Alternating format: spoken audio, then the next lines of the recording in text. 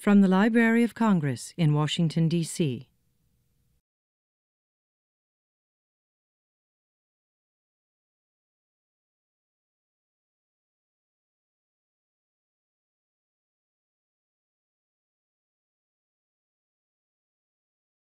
Good afternoon, everyone, and thanks for coming to our Books and Beyond today. I'm Guy Lamolinar from the Center for the Book, and we're sponsoring this program today with our manuscript division. If you don't know much about the Center for the Book, we're the division of the library that promotes books, reading, libraries, and literacy. And we also administer the Young Readers Center here at the library, which is over in the Jefferson Building, and the Poetry and Literature Center, which administers the Poet Laureate of the United States program. Additionally, we also have a program called the Library of Congress Literacy Awards, and we'll be announcing the winners of those this fall. Our mission is carried out nationwide as well, and we do that in conjunction with our 52 affiliated state centers for the book.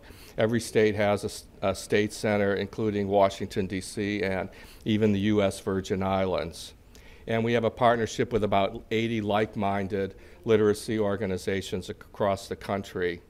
And one of the most important things we do at the Center for the Book is our National Book Festival, which this year is September 5th at the Washington Convention Center, and that will be from 10 a.m. to 10 p.m. And if you go to our website at loc.gov/bookfest, you can see the list of the authors that we have coming. We have a great roster this year, and it'll be about 150 authors. So if you've never been to the festival, I really urge that you come. Before we get started, I need to ask that you please turn off all your electronic devices, and I need to let you know that we're recording this event today, not only for the library's website, but C-SPAN is here as well. So if you ask a question, you'll be a part of our webcast or the broadcast on C-SPAN. And if you do have a question, could you speak loudly, please, so that we can record it?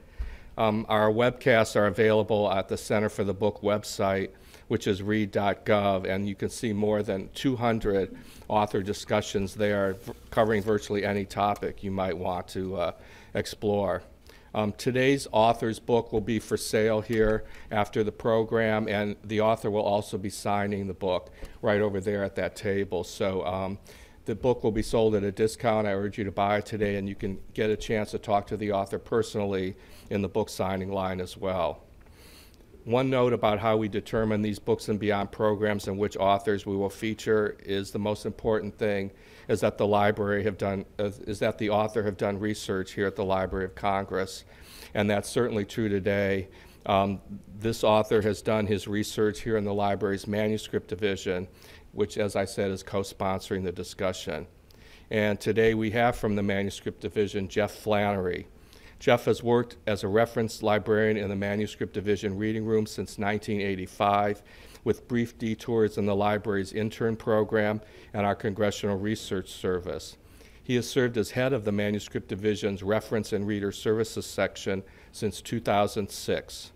A native Pennsylvanian, Jeff received his BA in History from Temple University, an MA in History from Duquesne University, and a Master's in Library Science from the University of Pittsburgh.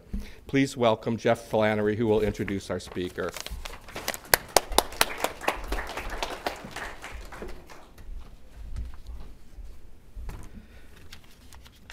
Thank you. Thank you. As Guy mentioned, my name is Jeff Flannery, and I am the head of the Reference and Reader Services section in the Manuscript Division, and I'd like to welcome you to the Library of Congress. The Manuscript Division is custodian to approximately 63 million primary source documents relating to American history and culture.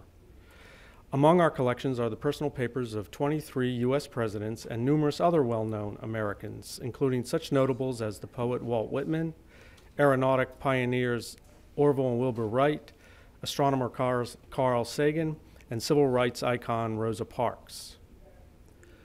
170 years after his death, Andrew Jackson still dominates the period between the passing of the founder's generation and the onslaught of the slavery crisis that overwhelmed mid-19th century America. During the age of Jackson, one could mark the expansion of democracy, trace the development of modern political parties, and witness a wave of political partisanship that would not look unfamiliar to modern audiences. One of the principal centers for the study of Jackson and his contemporaries is the library's manuscript division. It is here that the collections of personal papers of the nation's leading figures shed light on their motivations, strategies, hopes, and ambitions. The division not only holds the most significant collection of papers for Jackson himself, but also includes those of many of his associates and rivals, Martin Van Buren, Henry Clay, Daniel Webster, and James K. Polk, to name a few. These primary source collections are amply complemented by the library's vast collections of period newspapers, pamphlets, maps, books, prints, and political cartoons. Researchers studying the age of Jackson will be astounded by the wealth of material available here at the Library of Congress. We are fortunate today to have as our speaker one of the finest young scholars in the field of Jacksonian studies. Dr. Mark Cheathem is a native of Cleveland, Tennessee, and earned his BA in History from Cumberland University in Lebanon, Tennessee, his MA in History from Middle Tennessee State University in Murfreesboro, and his PhD in History from Mississippi State University. Mark taught at Mississippi University for Women, Mississippi State University, and Southern New Hampshire University before returning in 2008 to his undergraduate alma mater, where he is a professor of history and history program director.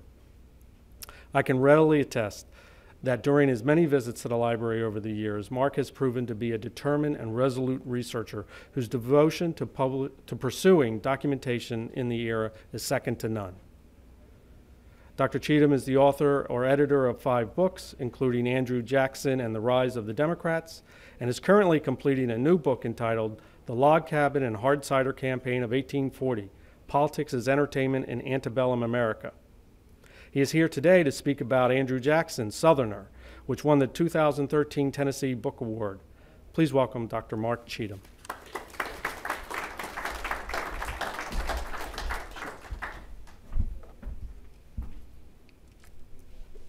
Thank you for that introduction, Jeff, and thank you for coming out. I know it's lunchtime, and I'm accustomed to that. I teach students, so you teach them in the morning, they're still recovering from breakfast. You teach them right before lunch, they're hungry. You teach them right after lunch, they're asleep. I mean, so if you fall asleep, it really won't bother me. Hopefully you won't, though. I consider it a privilege to speak here. I was telling my wife before I came, this will probably be the height of my professional speaking career, to speak at the Library of Congress. So I really do appreciate the opportunity. I'm going to talk about Andrew Jackson as a Southerner today, but before I do that, I want to give you a little bit of background about how I came to study Andrew Jackson. I think it's always important for listeners in the audience to understand where someone is coming from. When I was an undergraduate at Cumberland University, which is about 30 miles east of Nashville, I had an undergraduate history professor by the name of Monty Pope, who told me when I was entering my senior year, Mark, you need to go work at the Hermitage. And he was a Jackson expert, and I trusted him, so I went and worked at the Hermitage for one summer. It was actually 20 years ago this summer. He didn't tell me I had to dress in period costume. And I'll be honest with you, in hot, humid Tennessee summers, dressing in period costume, which involves multiple layers, was not exactly the most pleasant thing. And it certainly wasn't the coolest thing, as a young 20, 21-year-old college student. But in any case, that is really where I became enamored of Andrew Jackson, is giving the tours, learning about him, learning about his relatives, his family, his enslaved community, and coming to realize that this was a man who was very instrumental in American history. So I actually wrote my dissertation on one of Jackson's nephews, a man by the name of Andrew Jackson Donelson, who was a prominent diplomat, newspaper editor, and actually ran for the vice presidency in 1856. And when I finished that book, I was looking for a new topic, and my graduate mentor, a man by the name of Dr. John Marszalek, who has worked on William Tecumseh Sherman and now is editor of the Grant Papers, Ulysses S. Grant Papers, I threw some ideas out to John, and he said, "Why don't you tackle Jackson?" I said, "Well, sure, I can do that." Well, little did I know that a guy named John Meacham was working on a biography that would win a Pulitzer Prize. And if I had known that, I very likely would not have started down this path of looking at Jackson from a biographical standpoint. But I didn't know, and so I did. And Andrew Jackson Southerner came out in 2013 and has Been a mild success, I guess you could say, in some terms.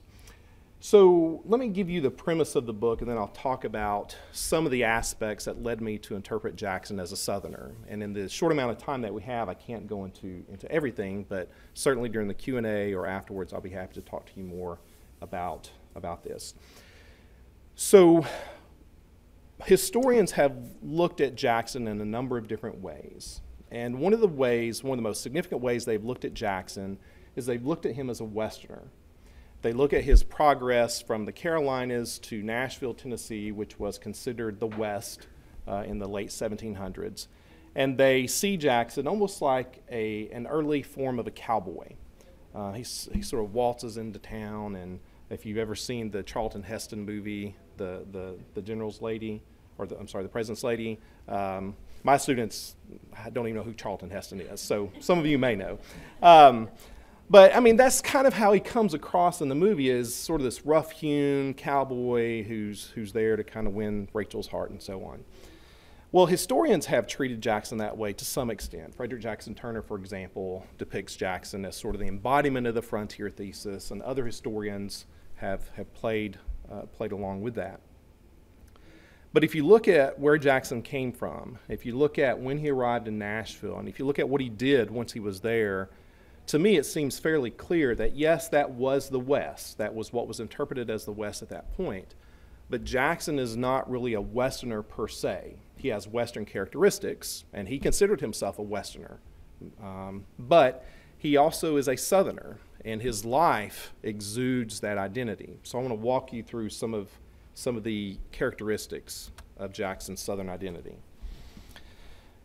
In case you don't know, Andrew Jackson was born on March 15th, 1767, in the Waxhaws region along the North Carolina-South Carolina border. This is an area that, if you're familiar with where Charlotte, North Carolina is, it's about 70 miles southeast of Charlotte. There's some dispute, by the way, about whether Jackson was born in North Carolina or South Carolina, because his family and then his relatives lived all along the border back and forth. Jackson believed he was born in South Carolina, and that's what he always said. So I've tended to follow him in that. Regardless, this area of the Waxhaws was the backcountry. This was frontier area. It was an area that had been occupied by Native Americans. White settlers had moved from the East Coast into the area, had pushed out, for the most part, the natives living there, and had established a small settlement. Jackson's parents moved from Ireland to the Waxhaws region about 2 years before Jackson was born. He had 2 older brothers, and of course his parents. His parents were not well off, but he had 2 uncles living in the area who were. And by well off, I mean that they owned a substantial amount of land and they owned slaves.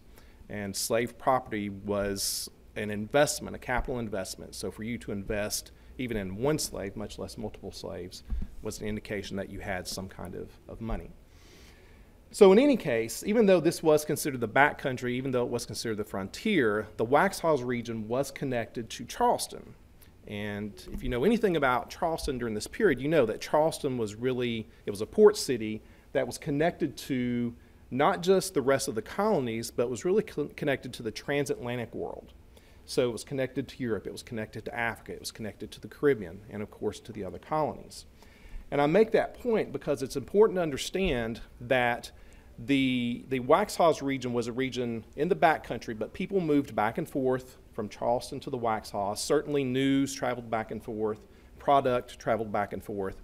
And so to think about this Waxhaws community as being isolated and backwards really doesn't give a good testament to actually how connected it is to Charleston.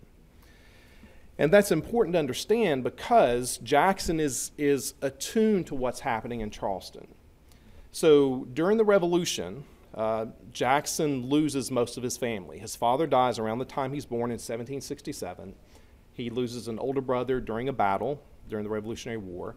And then his mother and other brother die because of disease from prison camps during the Revolution. So by the time Jackson is an early adolescent, he doesn't have any immediate family. He has aunts, uncles, cousins, but he decides that he's going to leave the Waxhaws and go to Charleston and try to make it there.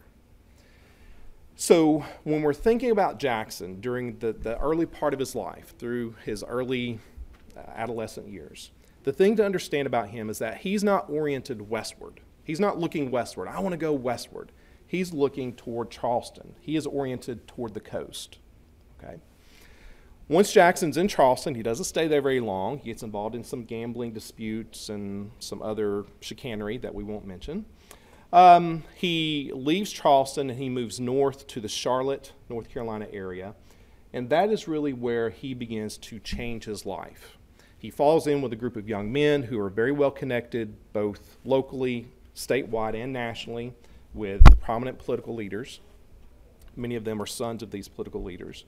Jackson falls in with this group, probably first through drinking and gambling and doing other things, but then he decides that he wants to become a lawyer because he had noticed that entering the legal profession was one way for you to move upward in the world. So Jackson studies for the law, becomes a lawyer, and then as a result of his connections with these other young men, he is given the opportunity to move to Nashville, which had been settled in the late 1770s, early 1780s. So it was around a decade old at that point. So by the time Jackson makes it to Nashville, he's a 21-year-old lawyer. And that is a significant difference if you think about where we are in our development at 21 years of age. Now, I teach primarily 18 to 21 years old students. 21 is not quite as mature as they think it is, or as I thought it was, but it certainly is not the same as someone who is 14 or 10, even in, over 200 years ago. So the reason I'm emphasizing this is because it's important to understand that while certainly we change and mature and we grow and adapt as we get older, by the time you're 21 years old, you have a pretty firm sense of who you are. You have a pretty firm sense of your personality. You have a pretty firm sense of the direction in life that you're going. And that's Jackson when he arrives in Nashville. Now, on his way to Nashville, Jackson gets involved in a dispute. And if you know anything about Jackson, you probably know he gets into these disputes periodically. Speaking of personality, he has a very temperamental personality, violent even at times. So Jackson, on his way to Nashville, stops in Jonesboro, Tennessee, which is near Knoxville. And he has to stop there because there are Native American attacks between Knoxville and Nashville. So he and his party stop. They spend a few months there, and while he's there, Jackson needs to make money, so he practices law. He gets involved in a dispute with another lawyer, a man by the name of Waitstill Avery, who was Princeton educated, very prominent in North Carolina. The point of the dispute is not very clear. There was a court case. Avery and Jackson were on opposite sides. Avery apparently said something that insulted Jackson, so Jackson wrote him a letter and challenged him to a duel. And the two men actually do go out to the dueling grounds and settle things and move on. Okay, so let me explain a little bit of something about dueling. Dueling is something that certainly as we get closer to the Civil War is associated very closely with Southern men. And it's associated very closely with elite white Southern men. Not so much during this period in terms of the regional identification, but certainly among the upper class. Jackson issued this challenge, which says that he believed that he was a member of the elite upper class. Okay? Avery accepted the challenge, which indicated his belief that Jackson was of the elite upper class. Okay? Now, why is that, and why is that important? Dueling was something that only occurred among elite white Southern men. You don't have slaves, you don't have women, there's no middle class like we think of today, but you don't even have the lower classes, not just the poor, but the lower classes who engage in dueling. And you certainly don't see duels happening between men of unequal rank, unequal social rank. So Jackson could have believed that he was a member of the elite upper class and issued the challenge, and if Avery thought that he wasn't on the same rank with him, then Avery would have either ignored the challenge, would have beaten Jackson with a cane or with a whip or something else, That was the response that you had if you were challenged by someone who was not of your social rank. Avery doesn't do that. He accepts the challenge, which means that he accepts Jackson as his equal. The point of dueling was not to kill each other, despite the cartoon imagery here. I'll say a little bit more about that in just a second. The point of dueling, in fact, most of the time was to protect your public reputation. And the term that was used at that point was honor, to protect your honor, your public reputation, how people perceived you, and in particular, how men of your same social rank perceived you. So while there are some instances in which men fight duels and intend to kill one another, most of the time all you're doing is you're saying, I'm willing to go out, I'm willing to face my opponent and stare him face to face. That's usually how duels took place, not this stand back to back, pace off, and whirl and fire. That's not a good way to get an accurate shot. But you have to stand there and face one another, and you have to be willing to face death. And in doing so, you preserve your reputation. You show to people that you're a man, that you're willing to die for that sentiment. So Jackson and Avery fight this duel. They fire into the air. They go about their business, and things are settled. Okay?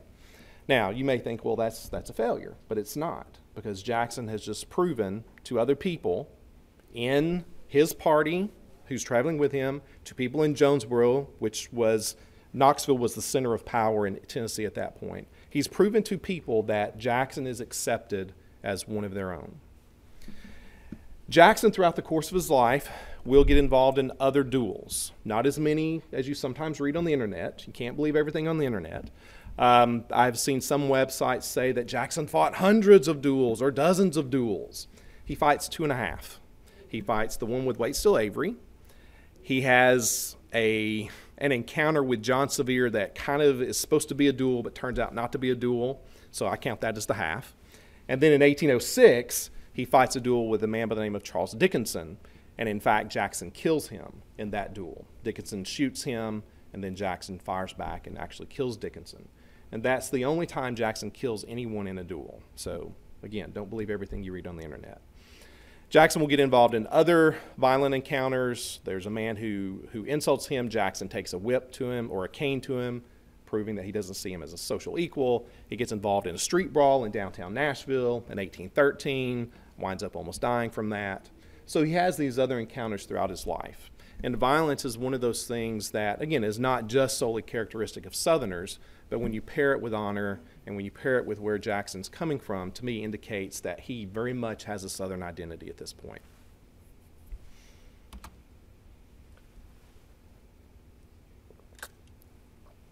Now, your eyes glazed over just like my students' eyes do. So we're not going to go through every person on here. I'm going to use this as an illustration of something. One of the key characteristics of Southern life in this period, and certainly of Jackson's life, was the characteristic of kinship. And there are different kinds of kinship. Carolyn Earl Billingsley has written extensively about this. Lori Glover has written extensively about kinship in the South. So there are essentially three types of kinship. You have blood kin, people who are related to you genetically. You have marital kin, people who marry into your family or whose family you marry into. And then there's a third type of kinship called fictive kinship.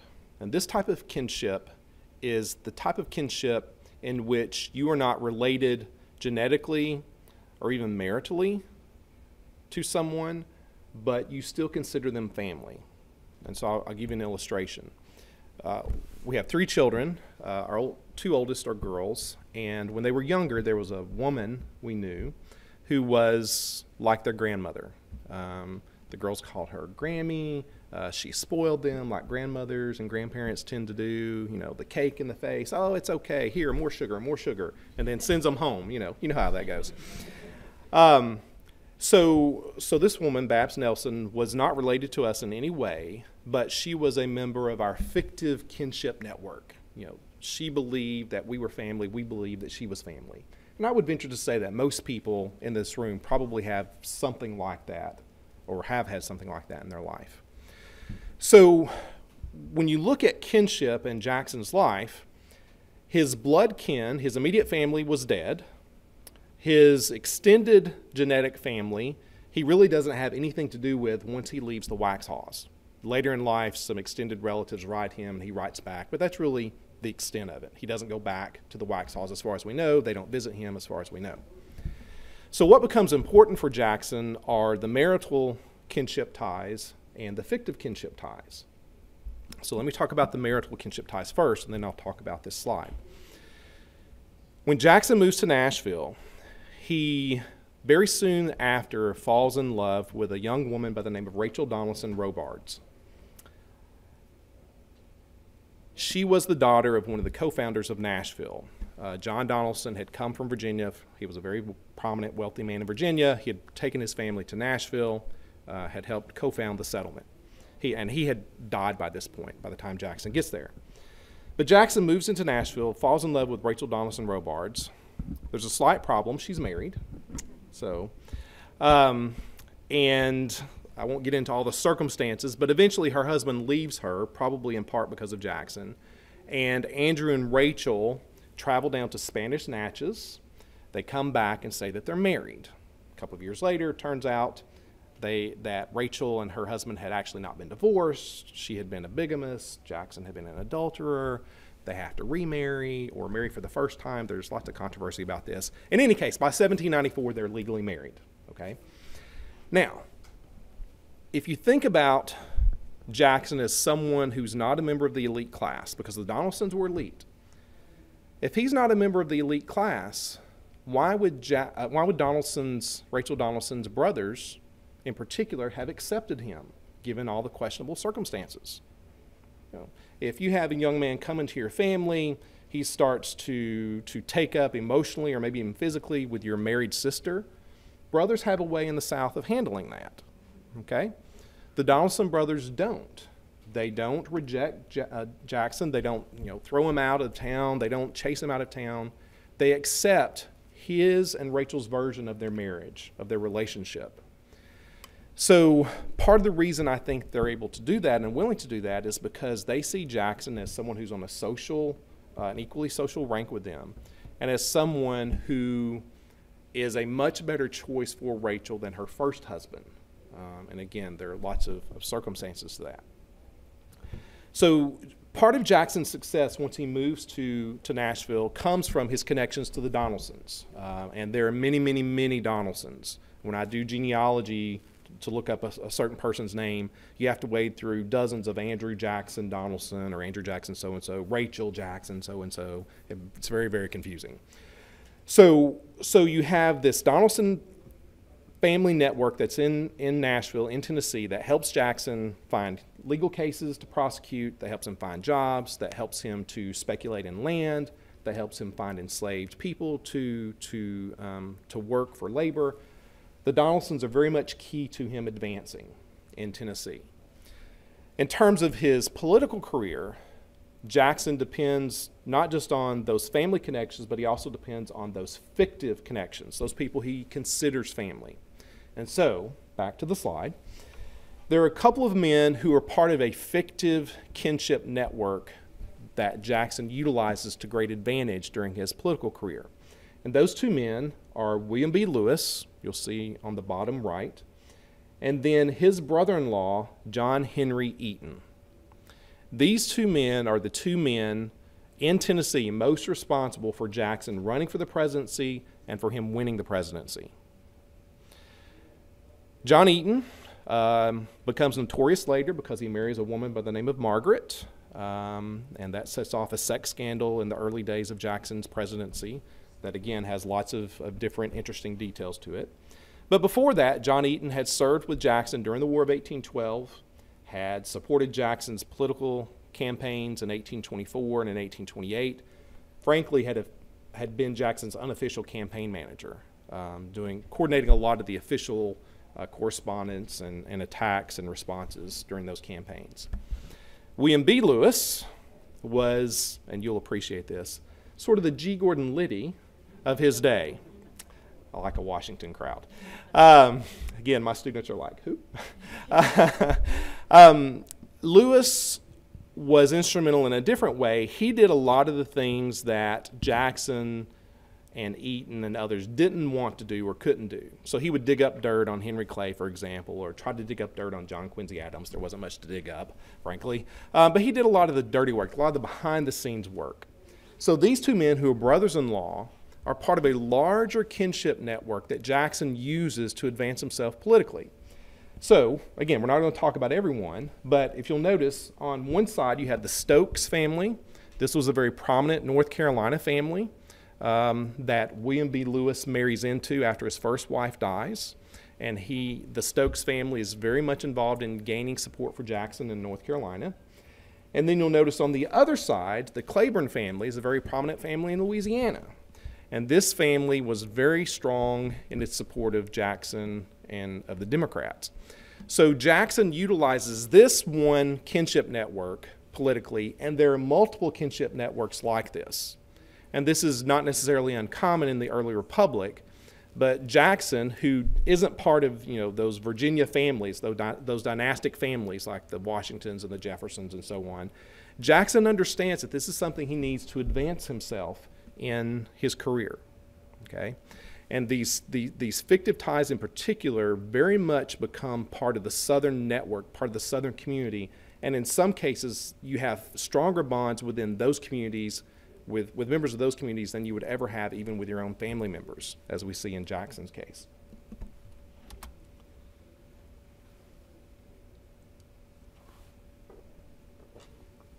Now, one of the things that makes Jackson successful, and this is one of the clearest markers of his Southern identity, is the fact that he owns other human beings. And this is one of the most prominent ways that he acquires wealth and produces wealth. And so this graph gives you an indication of some of that slaveholding wealth, or some of the numbers of slaves he owned in any case. These are not all the enslaved people that he was the master over. There are other plantations that he owns in Mississippi and in Alabama that have slaves on them as well. So these are just the ones in Middle Tennessee, primarily the Hermitage. Jackson starts out purchasing his first slave, a young woman by the name of Nancy, on his way to Nashville from North Carolina in 1788. He very quickly understands that if he's going to advance economically, he is going to have to acquire more slaves. And so he does that for the rest of his life. At one point, he owns close to 200 slaves. Over the course of his lifetime, he probably owns well over 300. The Hermitage has identified around 300 individual names of enslaved people living either at the Hermitage or at one of Jackson's other plantations. So this is a very prominent piece of Jackson's growing reputation, a very prominent part of him being a part of the member class. In order for you to be a part of the elite Southern class, you have to own enslaved people. There's no other way about it. And when you consider that the most valuable slaves in terms of costs, so if you just think about this in economic terms, if you look at young male field hands who would work cash crops, primarily cotton, if you look at their equivalent value today as being around $45,000 in today's dollars, that gives you some sense of what it meant to invest in slave property. So if you own one slave, even if that slave is not a young male field hand, let's say that it's an older woman or an older man, even if it's $20,000 or $15,000 in today's money, that's a fairly significant investment. You multiply that by 5, by 10, by 100, by 150, by nearly 200 in Jackson's case. He's a multimillionaire. That doesn't include the property he owns. It doesn't include the crops that are produced, that are sold. So when you look at Jackson and you try to understand him as a Southerner, you have to understand that his slave ownership is very much a part of that identity. All these things tie together. Everything I've talked about ties together, but really the linchpin of all this is slaveholding, because without slaveholding, Jackson doesn't advance to prominence or doesn't stay at that rank as he does throughout most of his life. So one of the questions that I get, at least in Tennessee, is what kind of slave owner was Jackson? And this goes to the other side of slavery. So we've talked about the economic side, how it benefits Jackson, but there's the other side, and the other side is what is it like for the enslaved people whom Jackson owns? And I could give you many examples. So I'll just say, first of all, that Jackson is a fairly typical slave owner. There are times when he expresses sympathy, when he expresses regret about things that are happening to his enslaved people.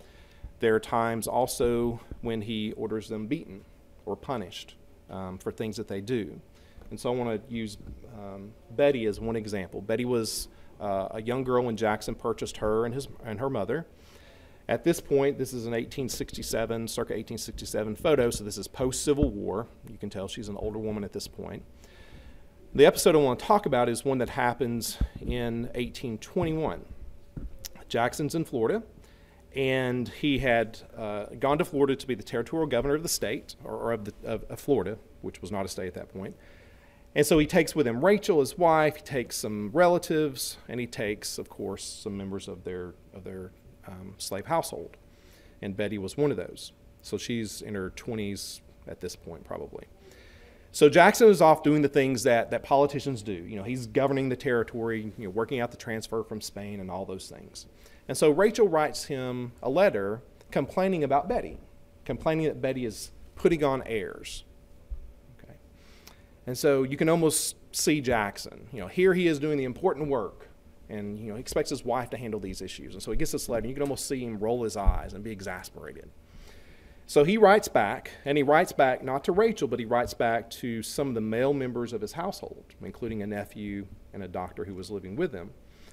And he told these men, tell Betty, and I'm paraphrasing here, tell Betty to stop putting on airs, and if she doesn't comply, then take her out in public and whip her. So we don't know what happens. We don't know if Betty is whipped. We know that she stays with the Jackson family even after Jackson's death. What's interesting about this particular episode and what's sad is that what Rachel was complaining about was that Betty was doing neighbors' laundry. That's what Rachel was upset about. Now, whether that was a pattern of disobedience, whether that was a pattern of Betty trying to express her independence and a form of freedom, we don't know. But Rachel was concerned about her doing other people's laundry, and that was what Jackson ordered her whipped for. So on the one hand, you have Jackson who could express concern and sympathy. On the other hand, you have a man who could order a slave woman whipped for doing other people's laundry. And that is why I say he's typical. It's pretty rare to find slave owners who are sadistic, and it's pretty rare to find slave owners who are overly compassionate. What you usually find is in the middle, over a broad spectrum, slave owners acting toward one end of the spectrum or toward the other at various times, and that's certainly true with Jackson.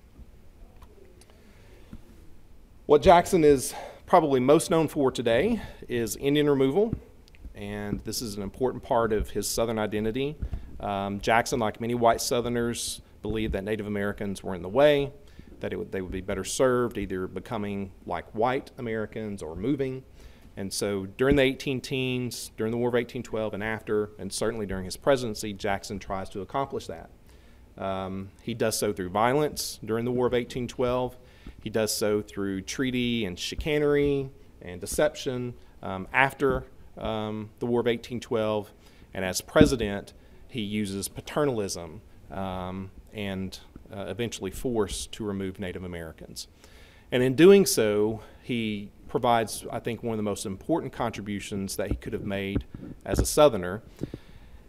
He opens up the Deep South to white settlement.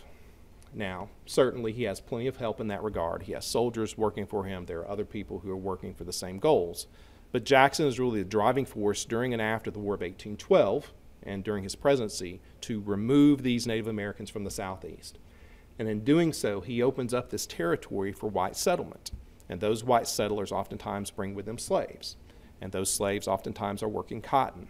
So when you look at the antebellum South, when you look at the South we think of, hopefully not too often, when you think of Gone with the Wind, when you think about the old South, Jackson's not the only one who helps create it, but he certainly is a main instigator of that because of the removal of Native Americans and the vacuum, the land vacuum that opens up that is then filled by white settlers.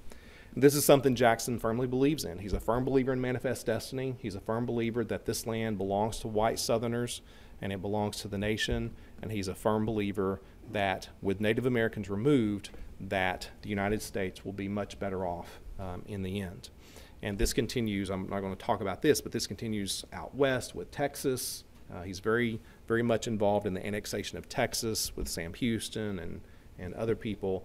So he is someone that when you look at the map geographically of the South prior to the Civil War, he is in large part responsible for what that map looks like, I would argue. And that's, as I said, one of the main contributions that he makes as a Southerner, and it's a reflection of how he sees himself as a Southerner. You know, that is certainly not a Western phenomenon. That is a Southern phenomenon in Jackson's life. I could talk more and more and more about Jackson, and I'll be happy to take questions if you have any, but let me stop because I can go on and on, so I should stop and see if you have any questions that you'd like to ask.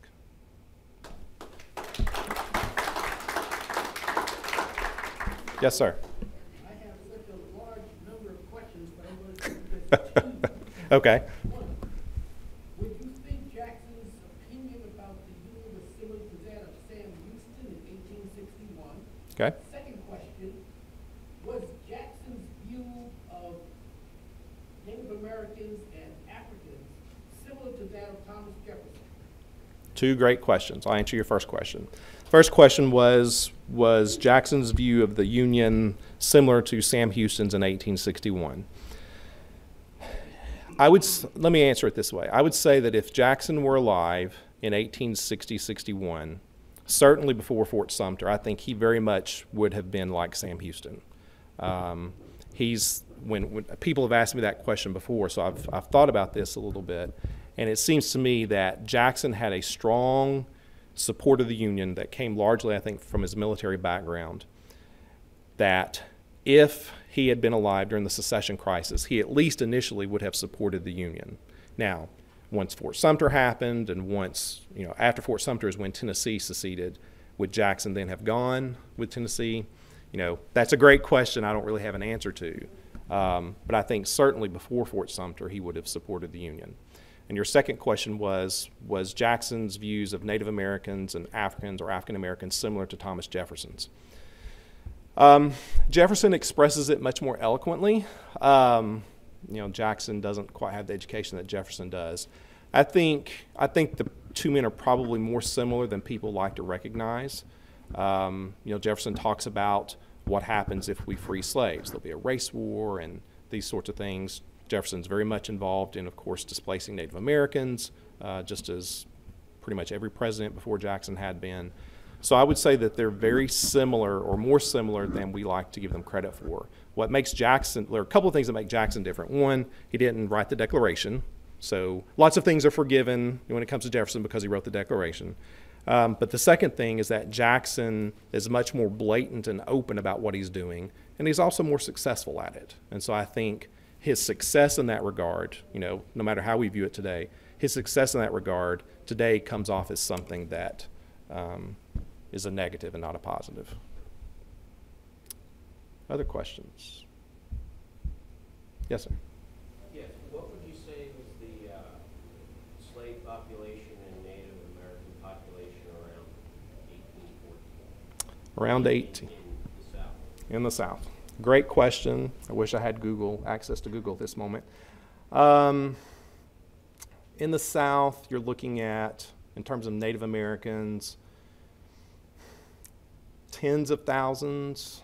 I think, let's see, from the 18 teens through the early 1840s, around 50 to 60,000 Native Americans are displaced from the Southeast. So tens of thousands. In terms of African Americans in the South at that point, there were 8 million in 1860. There were a little over 500,000 in 1790. So you're looking at maybe between 1 and 2 million would be my best guess without Google. Thanks. All right. Yes. I know this is one of those counterfactuals that historians often don't like, but how do you think that Jackson's presidency would have been different if Rachel had been alive? Oh, never been asked that. That's interesting. I don't know. Rachel did not like politics. She did not like Washington. You know, she considered it Babylon, like she considered New Orleans Babylon. Basically, anywhere but the Hermitage was Babylon, I think, in her regard. She's an interesting character because, you know, when she's younger, she's very vivacious and flirtatious, and she's kind of the, you know, the it girl. And then as she gets older, she becomes very religious and pious and kind of dour and boring, honestly. So I think it would have changed things. I think certainly if you look at how Jackson reacts to the Eaton scandal, I think he would have reacted with much less emotion, because Rachel dies right before he takes office, and then the Eaton scandal begins at around the time he takes office. And a lot of his response psychologically and emotionally, I think, comes from his grief over Rachel. So at least in that regard, I think you would have seen things turned out differently. She doesn't seem to have had much effect on taming him otherwise. Of course, he was gone most of the time, so how could she, right? Other questions?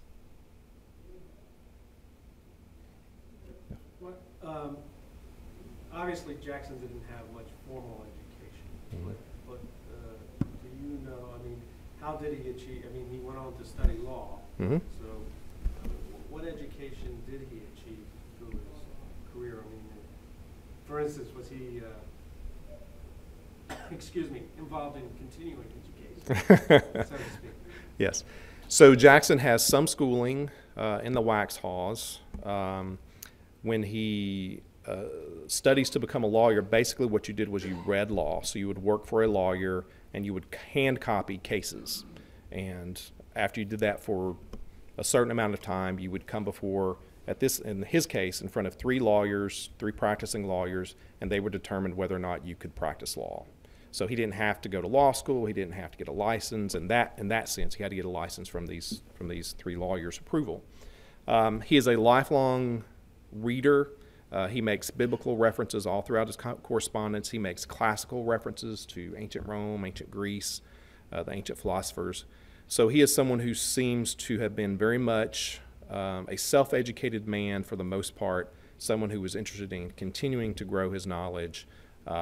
He's not quite as illiterate, again, as people think he is, but he certainly was someone who didn't have the advances or the education of a Jefferson or a Calhoun or even a Henry Clay. Other questions? Craig? So, you said earlier in your talk that historically he's been viewed as a Westerner. Mm-hmm. And you list all of these things. Mm-hmm. Why he's a Southerner. And, you know, when I studied American history, you kind of get the sense that he's a Southerner. So where does that, does it come from simply, is it a matter of geography, or is there another reason why he's been seen as a Westerner as opposed to a Southerner throughout much of the historiography? Good question. So you have men like Frederick Jackson Turner who depict Jackson as a Westerner. You have Arthur Schlesinger Jr. who sort of depicts Jackson as fighting against the moneyed interest. And by the time the 1960s roll around with ethnocultural and social schools of history, a lot of their study of Jackson focuses on him and Indian removal. And so it almost seems like one of those questions about Jackson that's obvious if you just step back and look at the source material. If you look at where he comes from geographically, how he develops over the course of his early life before he moves to Tennessee, it's one of those obvious questions that I think, honestly, historians have just missed. And part of it may be because Jackson is easy to stereotype. You know, if you stereotype him as a Westerner, well, then that explains why all those people showed up in Washington at his inauguration. It can't be because they were looking for jobs. It has to be because they were, sort of the Beverly Hillbillies from the Appalachians, which is not true. It's easy to stereotype him and to make him a sort of a black and white figure and not see the nuances of his identity, because he was a Westerner. I want to be clear. I'm not saying that he didn't have Western characteristics, but if you look at his life, he makes more sense as a Southerner in that construct than he does within the Western construct. And no one's asked me about the $20 bill, so I'll bring it up. Thank you for that segue, sort of. I think a lot of the things that you read about Jackson today in regards to the $20 bill, and I'm like Dan Feller. I'm sort of agnostic about it. If he's on the 20 or not doesn't really matter to me. But I think a lot of the arguments that you read about why he should be removed, you could make some of those same arguments about Jefferson and Washington and Grant. I mean, there are lots of things. These are all flawed human beings. Now, does that mean we have to keep them on the currency? No. Does that mean that we should use those reasons to kick them off? I don't know. I would rather see a different reason given than he was just a mean guy. He hated Native Americans. Well, that was pretty typical of his time. If there's a reason to remove him to honor a woman, that makes sense to me. To get rid of him because he killed Native Americans, again, you could say that for many people, even some of those on the currency.